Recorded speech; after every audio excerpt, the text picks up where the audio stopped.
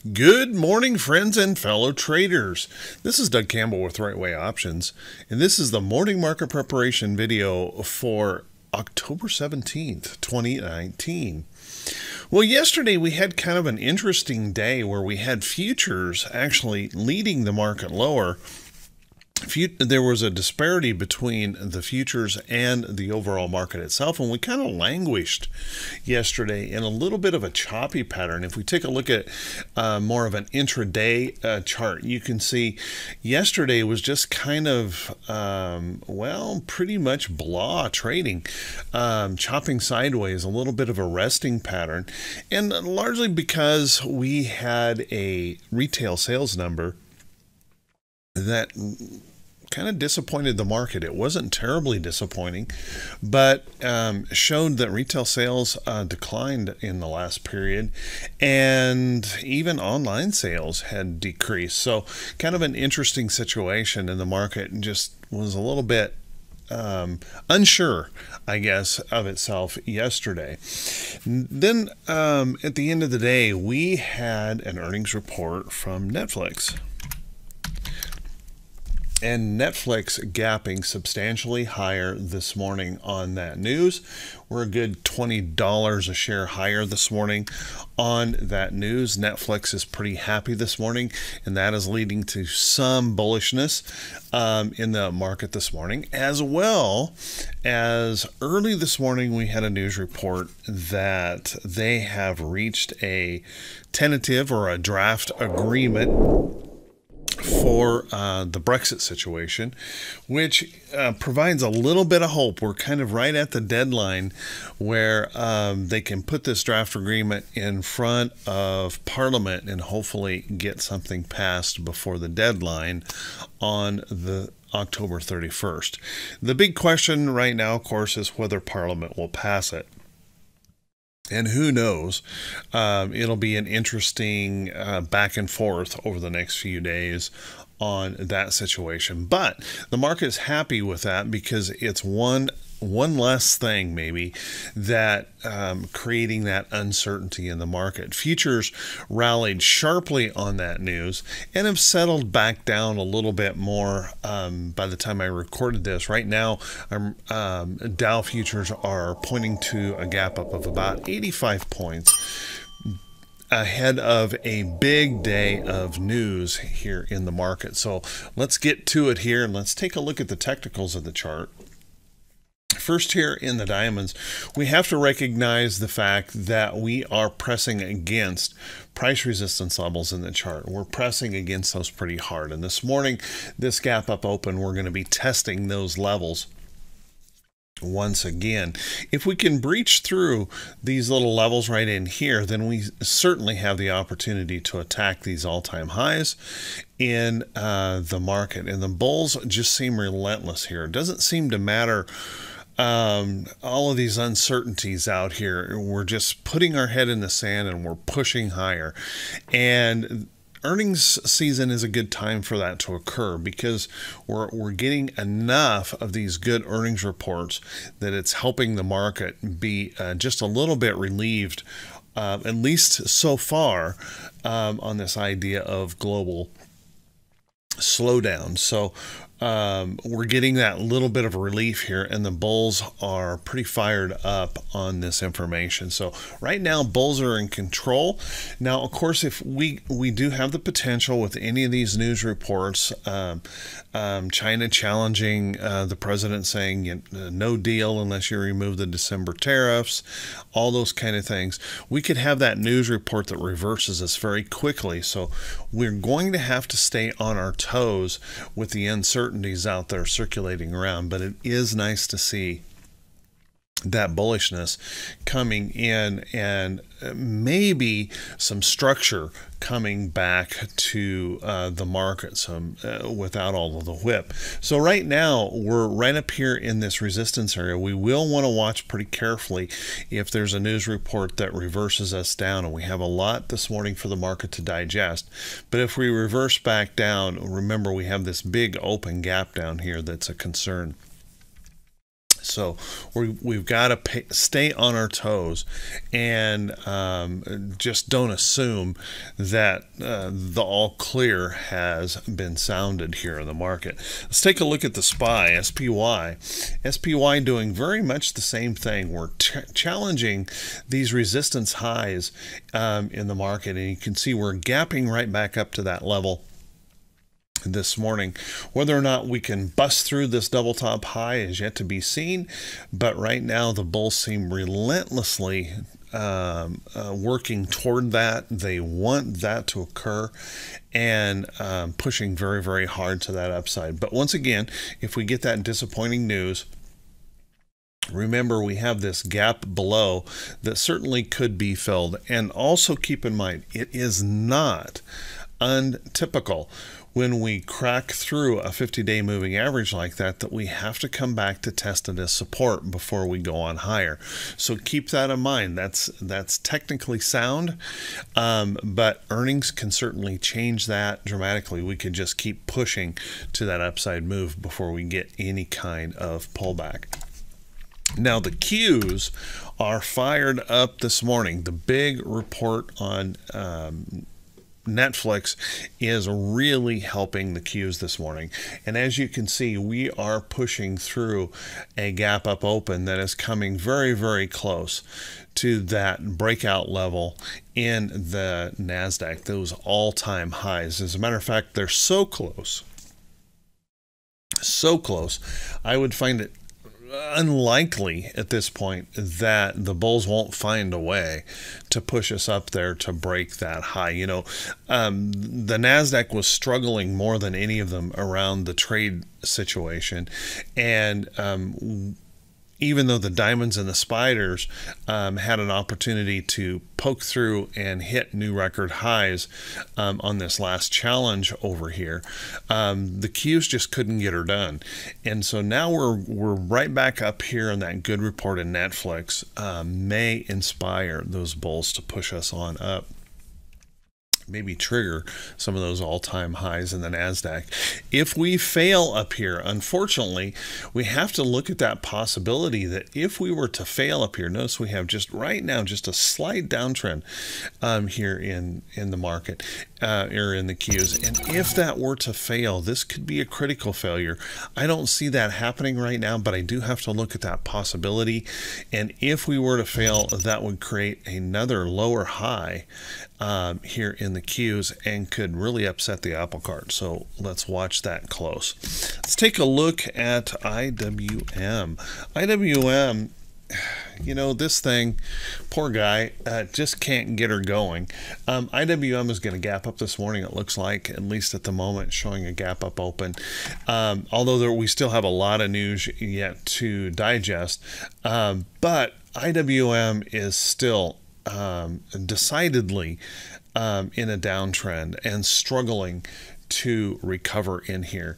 And if we look a little bit closer, you can see our 50-day moving average is still below our 200-day moving average. And we're just not in a good situation here on IWM. I don't know why the small caps are so underloved at the moment, but they are.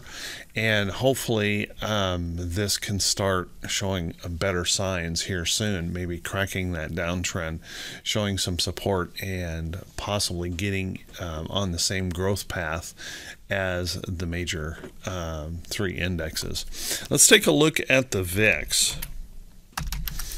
The VIX is showing us that the market just has no fear right now. They're just, even yesterday with the poor retail sales numbers, the market really didn't display any fear at all. We just kind of languished around for the day. So no fear in this market, which means the bulls have the advantage here and can certainly move us higher. We've broken down through these levels of resistance here in the chart. We're sitting right here on a little level of support in the price action. If we bounce off of that for some reason, I don't think it would be a majorly damaging thing for the market. But I fully expect at this point, with the bullish news this morning in Netflix, and we've had Morgan Stanley report good news this morning, that fear will continue to drop, and we're going to be moving down here into what I fear is a little bit of a complacency zone, and we'll have to watch that pretty closely. As I speak right now, futures are climbing. We're up 91 points now in the Dow futures, so bulls are staying very, very happy this morning. Let's look at T21. 22. T21.22 is the 4-week new high, new low ratio. Yesterday we just kind of wavered around here, didn't do too much of anything. More of a resting day for the market, but you can see in T21.22 it's not giving us any directional signals, but what we do have is that opportunity, plenty of opportunity for the market to move higher.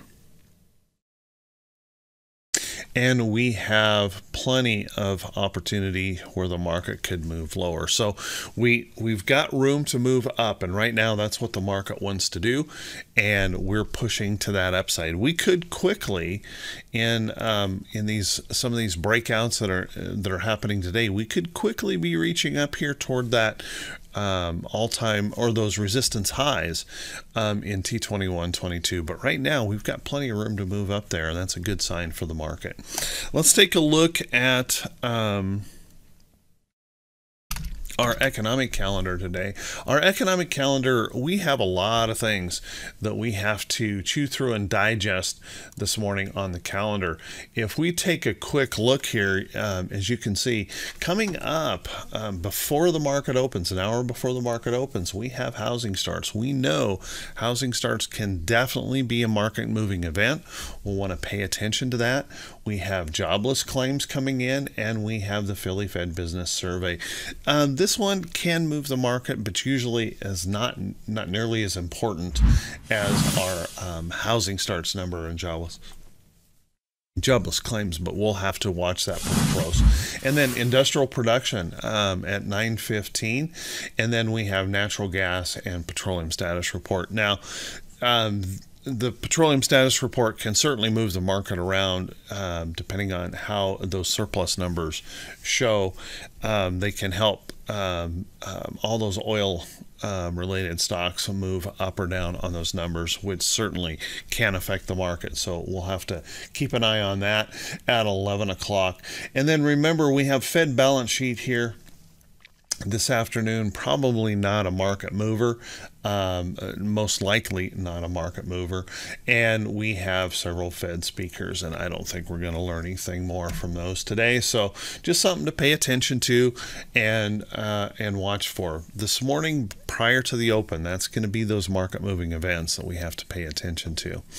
On the earnings calendar, oh my goodness, we have quite a day on the earnings calendar. It's one of our it is our busiest day this week, with about 75 companies reporting, and those numbers are coming in pretty fast this morning.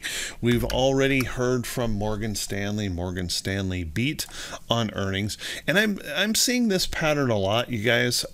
Something to pay attention to. Even though we're getting some of these nice earnings reports, let's take note that a lot of these stocks are still underneath some significant resistance levels, and are currently in downtrend. So although we're rallying, there's really a lot of uncertainty still in some of these charts. Be really, really careful chasing some of these earnings reports in those charts with really uncertain price patterns to deal with. Let's take a look. Another chart you might be interested in, Honeywell reporting apparently higher this morning, or good this morning, and you can see we're bumping up in Honeywell. But here again, we're in a stock in a downtrend, and we're bumping into some significant resistance levels on this earnings report. So, you know, it's kind of like that bittersweet thing going on. We get a good report, but are we really sure this really helps too much anything? Even if we look at Netflix reporting well, but my goodness, let's keep in mind that Netflix is below significant levels of resistance, and even though it's really a bullish thing to see it moving up, and that's maybe going to push the the NASDAQ out of to all-time highs, that really didn't improve anything all that much technically here in Netflix. It's nice to see that bullish report, but boy, we still have a lot of work here to do to resolve some of these issues in the charts and clean them up technically. So kind of have to, it's a little bit of an interesting situation going on right now. So that's going on. And then we still have those that disappoint the market. IBM disappointing the market, maintaining its downtrend, gapping substantially lower this morning. Pretty disappointing in that report. So we have this mixed bag going on right now that is kind of interesting overall. But we're tending to key in on the good reports, and we're trying to ignore anything in the market right now that may upset the apple cart. And I don't know why that is, but it doesn't matter. What we have to do as traders is we have to focus on the price action. We have to follow that price action and try not to get involved in the prediction of what's going on here. So I hope you guys, if this is the first time you've seen these videos, I hope you find these helpful. That I try to avoid all of the hype and stuff that you might see in other place and prediction, and we just look at the technicals of the chart and the things that could be affecting the market for today. And if you find these helpful, if you could do me a favor and click that subscribe button on YouTube. Also, click that bell icon when it pops up so you can make sure and be notified every time I post one of these videos. And if you think the video is worthy, please click those thumbs up buttons and leave a comment. It helps the algorithm show these videos to more folks and helps our channel grow. I want to say thank you to everyone who does take the time to do that. You guys are awesome. Your comments are awesome. They humble me so much, and I truly appreciate it. You guys are the best.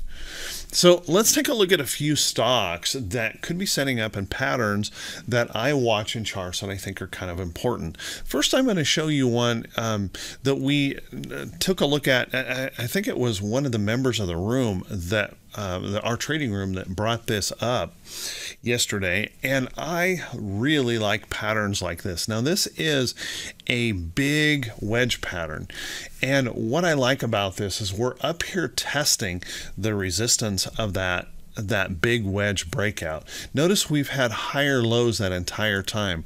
We're building pressure on this upside resistance. Now, I can't tell you if this is going to break out. I can't tell you if this is going to ultimately be bullish just yet. But what I can tell you is I've traded patterns like this many times. And when we get those big breaks, and by the way, this can wind around in here for much longer, but when we get those big breakouts and we prove to hold up here, they tend to be really positive, very bullish moves to the upside. Really nice potential. Here's one back in the past that you can see where we were held underneath this resistance for a long period of time. There's those rising lows, and when we break out and hold, look at the exceptional move that can be created when we break out of those big resistance areas. So keep an eye on O'Reilly. This is not a trade for right now. As a matter of fact, it may be more of a longer term trade, but one that you might want to pay attention to.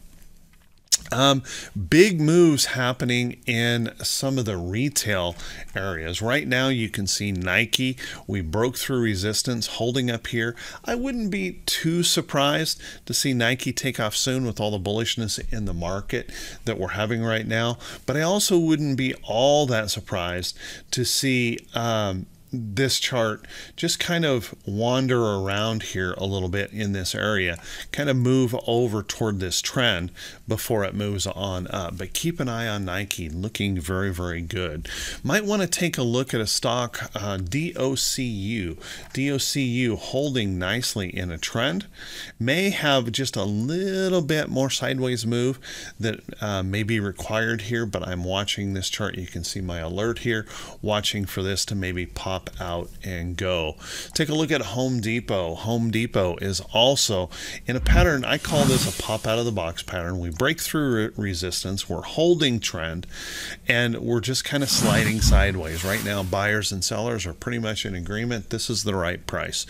And what I'm waiting for, because of the trend, is I'm waiting for that to end. I'm waiting for that price to pop on through and send us into that next leg higher. So keep an eye on that. And there's quite a few retail stocks doing the exact same thing. Target looking very good in that pattern, breaking through all of these resistance levels in the chart, holding up nicely. We're looking higher here.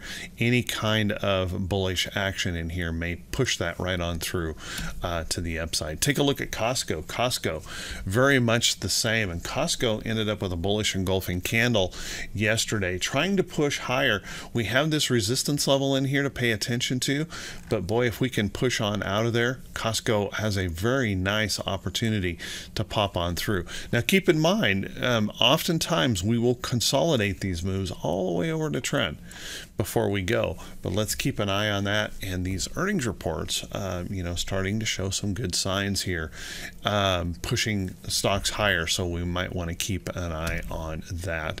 Dollar General is another. Dollar General in this nice little tight consolidation after breaking through this resistance. We're just chopping sideways, consolidating that move. I would watch this in here for that next potential move higher if it can get going. So just something to watch for. You don't want to anticipate those moves. You want to wait for them, but some really good looking charts setting up. So hey everyone, we're getting some back and forth in the futures. Right now, futures are, Dow futures are pointing to 75 points. So we've cut those gains this morning so far. Probably anticipation of all of these or worry, I should say, over the economic reports today. So be very, very careful. Try not to predict.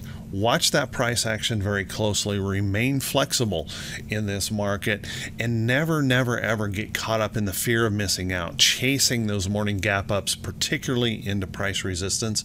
We can run ourselves into a lot of trouble when we do that. Everyone take care. Have an awesome day. I wish you all the best, and we'll talk to you all bright and early Friday morning. Have a good one, everyone.